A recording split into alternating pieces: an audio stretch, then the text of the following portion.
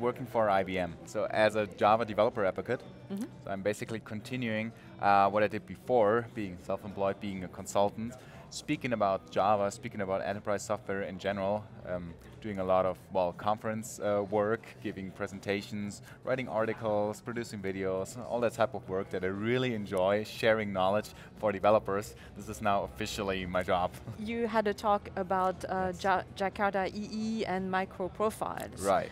Okay, so first, like, tell us, like, what's the difference and what are they? What is Yes. Jakarta EE? What is MicroProfile? Yes, exactly, and that was the whole motivation of this talk, to give a little bit of overview of what developers should care about.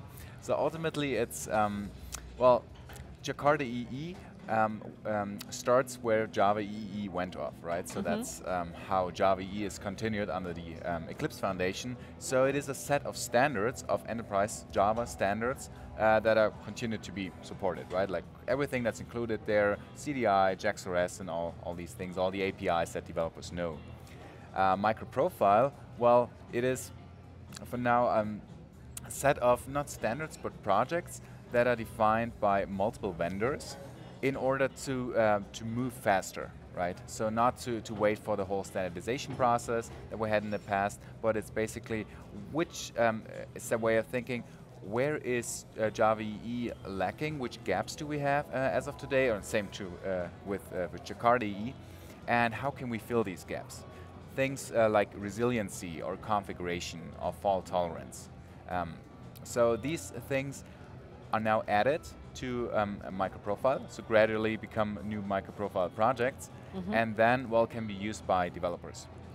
So are they APIs plus other pieces of software that that vendors are providing? I mean, how do you think about? Yes, so it's actually somewhat similar to how Java EE worked. So the MicroProfile projects is basically a specification plus a few APIs like annotations, interfaces, and then the vendors provide the implementations for that. Okay. So okay, there are so multiple MicroProfile runtimes. Right? Okay, great. And my talk was about like how can enterprise projects, well, first of all, get a proper overview over all that world, and then benefit from it. Right? Because a lot of projects are using plain Java EE that has all, well, or a few gaps still, even in Java EE 8, because a few things are still missing that we need in a microservice world.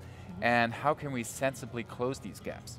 So my talk was about comparing plain Java EE and also plain MicroProfile that you can certainly use, but I argue would also have some other gaps that Java EE supports that is not yet part of MicroProfile. For example, transactions, persistence for databases, and all these things we also somewhat need, right, in projects. Right. So my conclusion is, and this is in general how I see Jakarta EE and MicroProfile, is to get the best of both worlds, to use it in a combination, to say, okay, we use a runtime and application server that supports Java EE, Java EE 8, for example, and then we use MicroProfile, just a few projects, the specifications and the things we need to fill and close these gaps, right? Okay. So for example, say we use Java EE 8 plus MicroProfile configuration, or plus MicroProfile metrics or fault tolerance, because we need that in our microservice world. Okay. But we still use a somewhat well, proper application server or Java EE 8 capable application server, a runtime, that also supports MicroProfile. I think this is somewhat a sweet spot, a somewhat killer feature of these two technologies combined.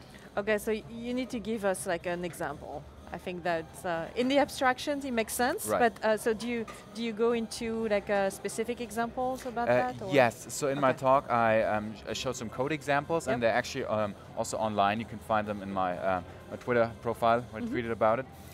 So for example, I did 2 applications, 2 microservice applications that are based on Java EE.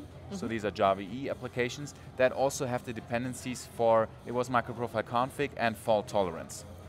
And the nice story is, if your runtime supports both Java EE/Jakarta EE and MicroProfile, you can use it in the same way with a deployment model where you don't have to actually ship all these implementations because your runtime supports it, and just define them as a provided dependency, use the APIs, and that's it. Then build and ship your project in the same way as you would do it with plain Java EE, but now it also closes these gaps by supporting MicroProfile. I see. That's a very, I would say, sensible way to tackle that in projects, because then you don't have to fully swap and change everything from how you deploy or what your runtime is. You basically just add a little bit more of technology and try to close these gaps. Cool. Okay, so then you cover. You said deployment. Right. So you think about like how you deploy, Yes. and there was one key, and then the container support. So how do you mix that into Yes. this MicroProfile? So the deployment model, what I think makes a lot of sense, is to try to optimize the deployment artifacts, the things that you're shipping, so they are still small.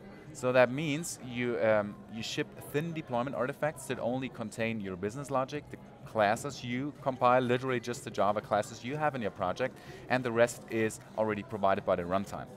So that has been true for years for Java EE, right? And if you use the combination with Java EE and MicroProfile, or in general, if you use a runtime that supports that deployment model, that is also true with that combination, and it's also true in the future. So there are a few application containers that support that. So one is OpenLiberty, a few others are Wi-Fi, Tommy, and Payara, that are standalone application servers, but that also support MicroProfile 2.0, so where you can use that combination. And it's specifically that deployment model makes a lot of sense in Docker containers and Linux containers because of their file system support, their copy and write file system, that you literally can cache everything that did not change, but only the last tiny bit, your deployment artifact, which is tiny, changes, and you only have to transmit and support that. You only deploy that very tiny change, which I think makes a lot of sense for enterprise projects. So you optimize just for the moving parts, because you should deploy very often, right? You have a lot of changes there, and then you save yourself a lot of time and bandwidth, basically.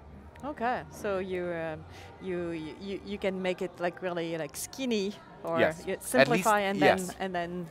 Yes, and then at least fast. the parts you always keep shipping. Right. So Okay. I think that makes a lot of sense, Great. or at least from experience in projects.